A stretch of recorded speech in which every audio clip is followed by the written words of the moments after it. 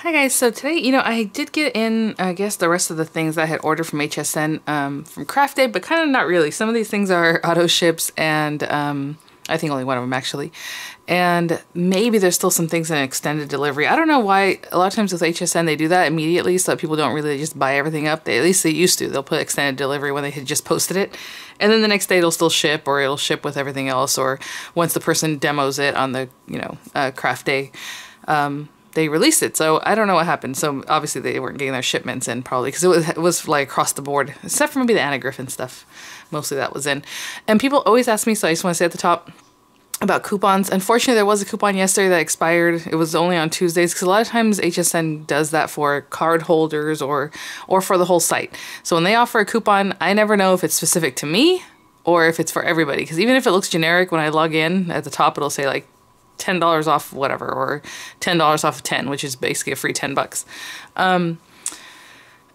If I try to use it like on my husband's account, it won't work. So if they offer it to you when you log in, because you have an HSN, you buy on HSN, not a credit card, but just buying on there, they'll offer you the card. They'll email it to you, not the card, the discount code. They'll email it to you, or they'll put it at the top of your screen there. So please, I know, because people ask me all the time, how do you get these coupons? I don't know, because like I said, sometimes they'll be generic, everyone can use them, but most of the time it's been real particular, even though the code is, I'm sure maybe tens of thousands of people get that same code, but not everybody got that same code, okay? So it has to be particular to you. So on some occasions, and sometimes it's everybody. I don't know. I don't work there, so I have no idea how they do that or plan that, but I do know that it doesn't always work for everybody. So I can't really just give you codes and say, try this, because it's just probably not going to work. And then sometimes they give them to you for having their credit card. And so that was that. So that ended yesterday. And actually, I did want to mention, I should just show you guys. Let me go grab my phone. If you go to hsn.com right now and look up Diamond Press, or just put Diamond Press Shaker or something like that, they have their kit. So remember last year, I think it was last April or May, I don't know, I was having water damage trouble, right? So my kitchen was gutted and remodeled, and so was this craft room. And I missed their little shaker kits, so it was like a auto delivery or auto ship for the shakers. They are in right now, so I went ahead and picked up all the ones I didn't have, which were basically this Something Splendid shaker that makes like a little gumball machine. So it's hard to tell what this is supposed to be on this one, but if you go back and go to like YouTube and say HSN Diamond Press Shaker, you'll see from a year ago the video, and then you'll see what they're supposed to look like, because they don't have examples, but they might demo them. I don't know, because they're on here right now. But I went ahead and bought all 3 of them with the coupon, because that was basically free shipping that they had yesterday. So we have the Diamond Press Something Splendid. Like I said, it makes like a little fish tank and like a gumball machine, and what else? One other thing I don't remember, because it's hard for me to tell here. And then they have the Fall Harvest Loan, which makes like a little acorn, a little leaf, like little shaker. And these are small. These are like little items that you would put on a card. It's like about this big. And then the Celebration Kit, which is the one I was really looking forward to, because it has like a little party hat, a little cupcake, and a gift. Oh, and a balloon. Ooh, there's lots of things on that one. So I went ahead and grabbed those, and I just want to show them to you in case you missed out on them last year too, and might miss out on them again this year. You never know. So those are available already. Keep an eye out for my reviews, because they'll be coming in. And then one last thing is, you guys always ask me recently, and I guess because I have a lot of new viewers, about this mat, and it is the Diamond Press stamping mat, and it got a little stain here because I used Sharpie markers here, and if I had taken care of it probably quicker, like with some alcohol, it probably would have come out more, but I waited like till the next day to try to get it off of there. And then I have some ink here that I should just wipe down. But okay, so that's HSN. This is available on mydiamondpress.com, and if you use my affiliate code VCDP, you will get 12% off. Actually, I'm only a few people away from 13% off, so by the time you go check, it might be 13% off, because Diamond Press is going to change the percentage off as my viewership grows, which is really a fun thing for them to have offered. So it might be 12, might be 13%, and I guess it depends on when you're watching this. It could be more. Off your order, anything you order, and they always have free shipping every day, and this thing is relatively inexpensive, and it does really help me stamp. Like I told you guys when I had moved it the other day, I went to stamp something, I was like, ooh, it didn't come out as good, because I'm used to having it under here, and it's just silicone, and it just gives that little bounce back that your stamps come out really nice when you go to use them. So that is that. Oh, and it's an affiliate link, so I do make a small commission if you were to use that code, okay? Full disclosure. So, HSN. These items just came in. I just had a little housekeeping to take care of. What is this? Oh, okay. I thought this was still on back order. So I did not get the mixer. I don't even think I ordered it. Everyone's like dying for the mixer, but it's really cute. But I thought, really, how many cards or things am I going to send out with that? Or even this one, but I thought this was actually really cute because Sarah had cut it out of fabric and that looked really adorable. And then what's funny about this one is it was called like Apron for Him or something shaped card for him. And I'm like, really?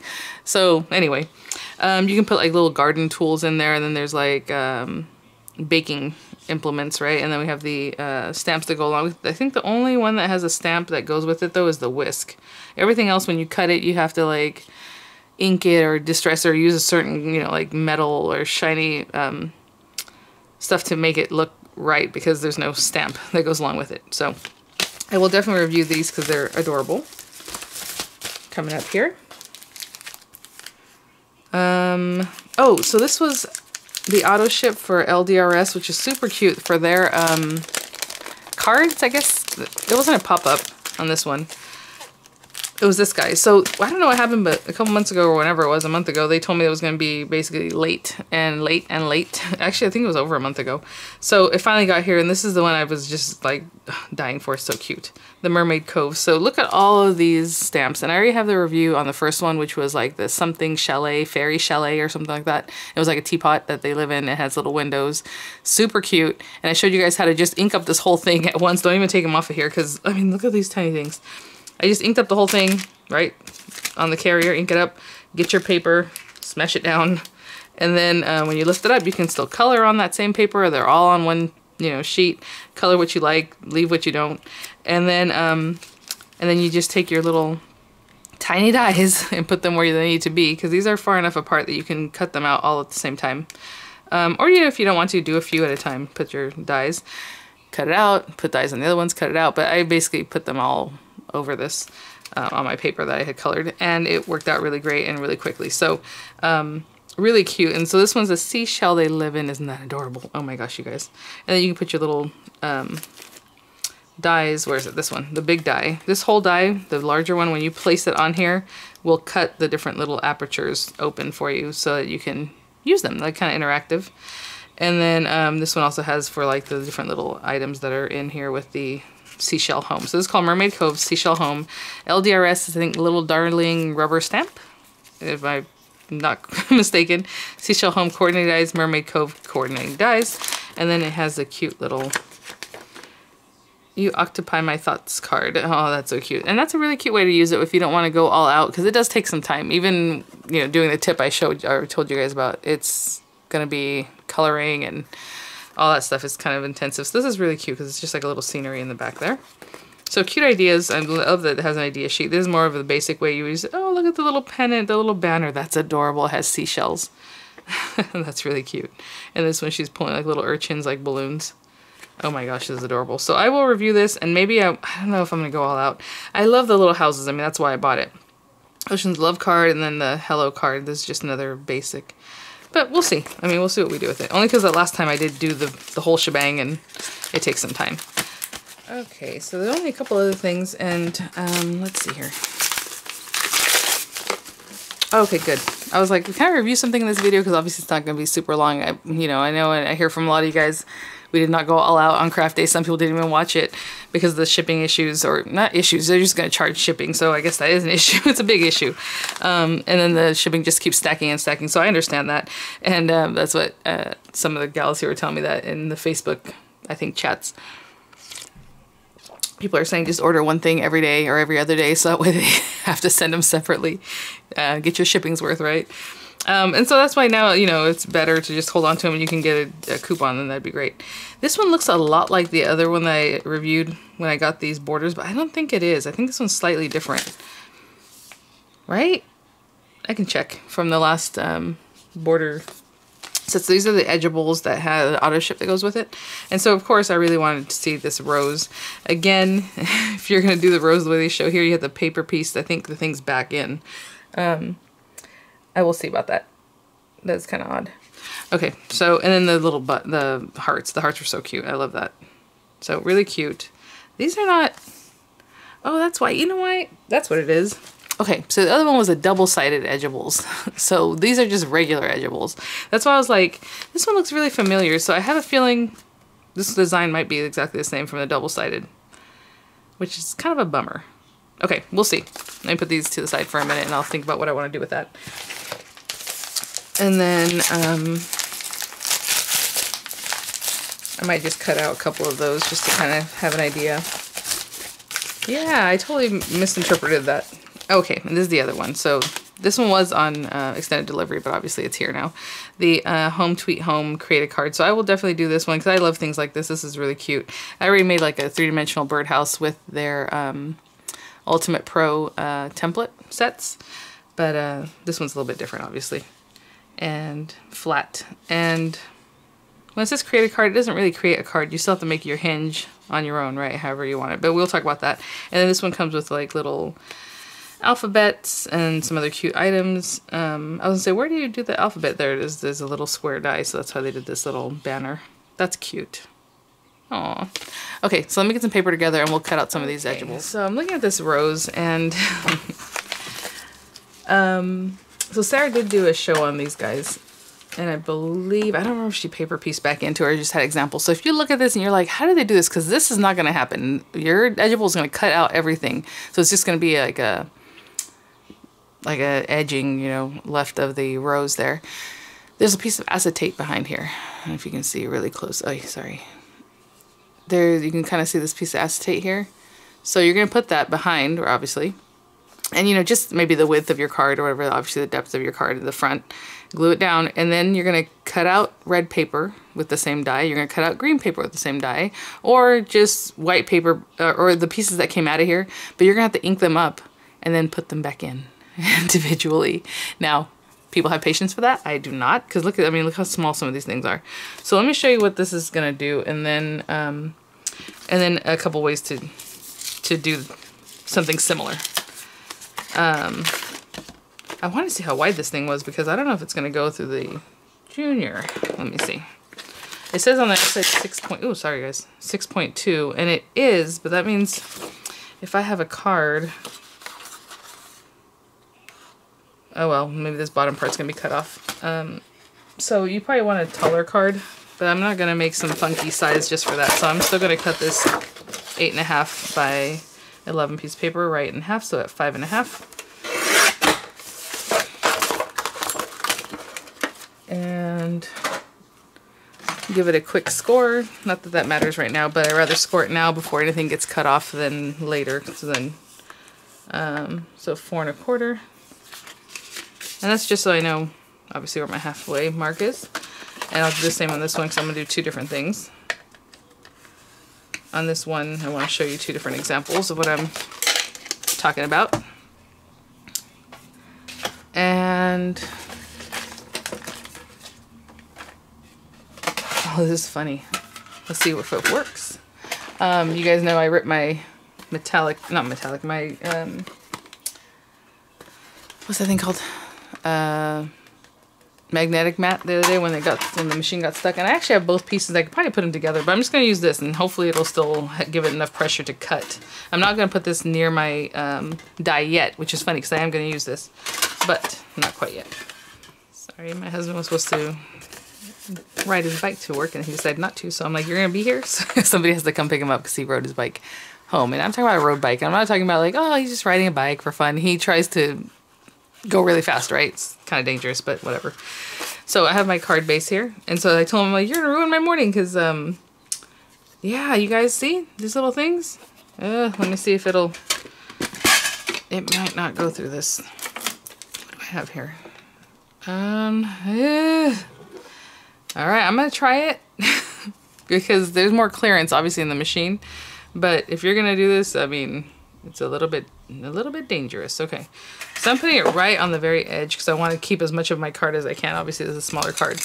If you're gonna go with a larger card, you're gonna have to use your Empress or your regular Gemini, a large Gemini, because you can't do much more than that. I'm gonna put this piece back here. Low-tack tape. That's not so low-tack. But and a little piece here just to keep this thing from really moving. And again, I damaged my magnetic mat I don't have, well, I don't have it in one piece here. I do have a spare, but I totally forgot to pick it up, so that's fine. I'm gonna put the metal shim, the plastic, and this guy, and hopefully that'll be enough pressure to cut. Oh my gosh, this is so scary. There it goes. Obviously it's gonna go. I don't know if it's gonna cut.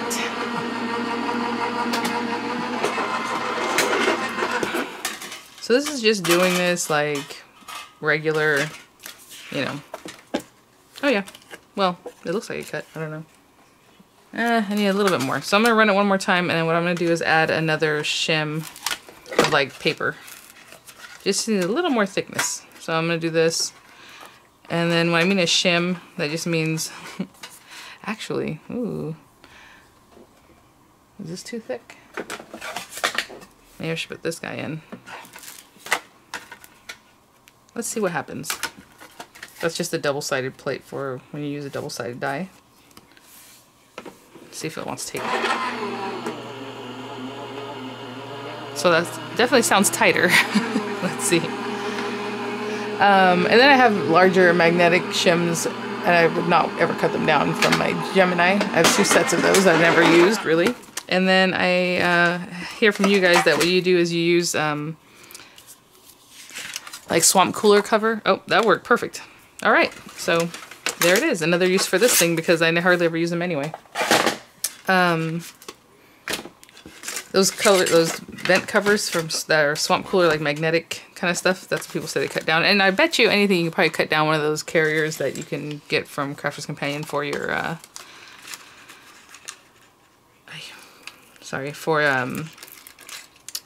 your storage binders. Okay, I'm just gonna take this off very carefully. So I want you to see how thin this is. So this isn't really something I think I would do and leave it like this. Obviously we're gonna have to back it up with like another piece of paper, right? To here. It's really pretty. I mean, it's gorgeous. Look how tender that is and pretty. But you would definitely need to put a piece of paper behind it. And then, you know, I mean, that's cute. There you go. Let me trim this paper down to show you how that looks, and then we'll talk about these extra pieces. Okay, so this piece of paper is just under 4 inches deep because I don't want it to make it 4 1/4. I mean, sorry, just under 4 1/4 inches deep. Because if I make it 4 1/4 and I butt it in here, it might stick out further than you want because, you know, that little crease there, it kind of butts it out. So this is like 4 1/8, okay? And so all I'm gonna do is, actually I'm gonna take my glue. I'll take this one to make it quicker, and then this other piece obviously needs to be held down much better. So I'm going to come in here and get glue pretty much everywhere. You don't want this to lift up and then kind of be problematic. And I'm going to take my little fine glue here and just run it around the edges. And if you really wanted to, I guess, have some motion, you don't have to glue this down. You can just kind of let them stick up. But, you know, when you put in the envelope or when your recipient takes it out, you don't want it to catch. So I rather glue it down. And then this very tip here. I think that's good. I'll bring this in here. And I'm kind of lining it up with the edge of this because that's where you want it to be, right? Your card base to be exactly the same. Then I'll lay this down. So I'm just going to lay this down, smooth this out for a little bit, and I will be right back. So I don't get glue all over the place, but I'm just going to hold this down. Okay, so even without the piecing, I think that's really pretty, actually. I was just kind of curious about how it might look, but I think that's gorgeous. And then, you know, if you have a sentiment or you have other stamping or, oh, that word stamp from Local King would be really pretty, just kind of on here, kind of delicate, and then your sentiment, or just not something. Well, I think you need something. Obviously, it's very bare over here. But there's that. So what you're supposed to do is take these little pieces and kind of color them in and then come back and find where they came from, right? So like this one here, if you were going to color them and then piece them back in. So it's not super difficult, but I mean, you have to collect every little piece and then just pop them back in. The leaves are probably easier because those are cut out in sections. So there's 8 of those you can find easily. They are all in here. Look at all this. So that's how you would do that. You know, take your pieces that make sense, color them, and then pop them back. I think this one came from here. So the leaves are definitely easier. Maybe you should do the leaves and then leave the rose pink at the top. You know what I'm saying? Because that would be a lot easier. Obviously, there's different ways to use this. So that's really fun. My other idea was, what would be cool, or I thought would be cool, we'll see, is go ahead and put this on here. Obviously, we're going to put this on the edge here. I'm trying to get it right there because this is a longer stem down here.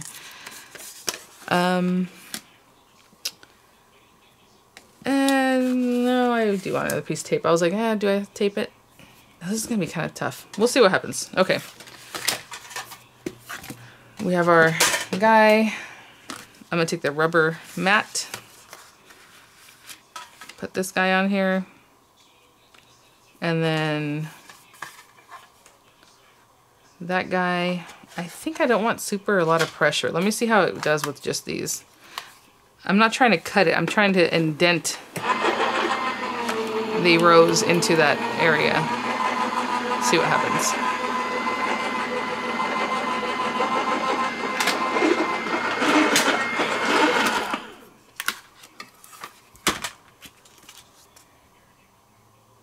Oh, that's crazy. Okay. So that's kind of what I wanted to do. Hopefully you can't see. It's just kind of embossed, but I never really use my Gemini for embossing because I feel like it doesn't do the best job in the world, but hopefully just trust me. So what I'm going to do is grab some inks and I'll So what I want to show you in the back is that it's not completely cut out. It's not cut out at all. Kind of, but not too much. Okay, I started chatting about it and I forgot to get my inks. Let me use Grasshopper.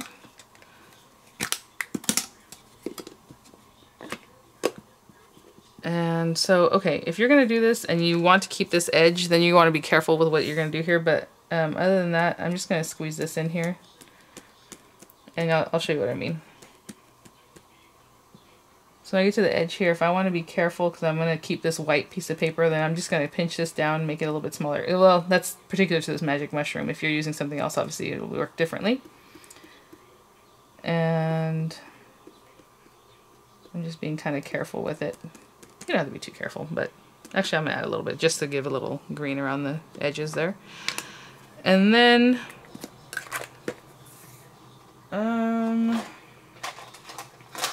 let's use this fuchsia water reactive. So that was grasshopper water reactive ink, and now I'm going to use fuchsia and go into this flower part on the top.